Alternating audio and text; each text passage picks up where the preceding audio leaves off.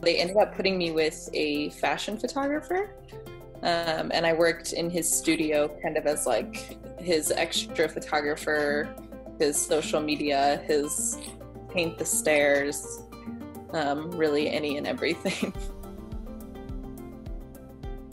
I mean, I got to do everything from like anytime, models would walk in for just like headshots, Carlos was too busy. So I would get to, just talk to like really, really cool models and hang out and take photos. And then other times I would be literally painting the stairs multiple times a week because they'd get dirty, but he wanted white stairs. I mean, the whole program, just getting to explore so many different facets of London and the culture and seeing how people actually live there and like explore London as a Londoner would, just via this program and this class about, culture and being in London. So that was really, really cool. So now I am an associate photo editor for Ink magazine, which is INC, not INK, no tattoos involved.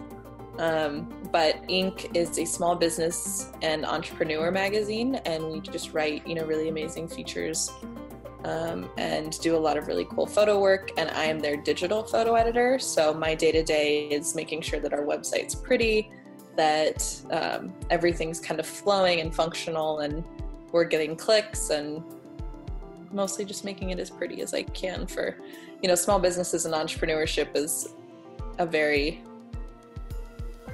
small sector, a very niche topic. So trying to make that fun and exciting all the time is a good challenge.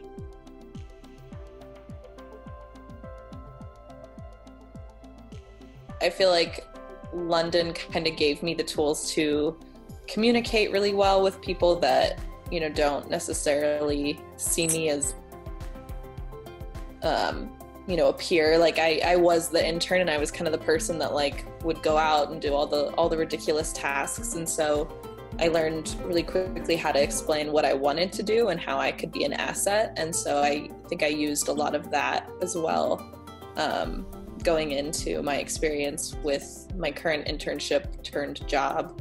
And, I'm able to explain what I can do and what I'm capable of and why I think that there's certain things that could be different. And they're very open to me, discussing things, which is hilarious because I'm a child and people listen to me.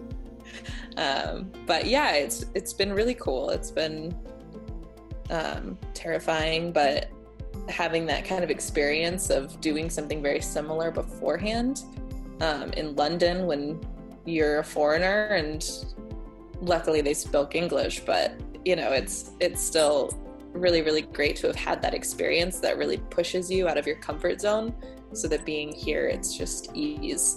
There's nothing really that you haven't done before.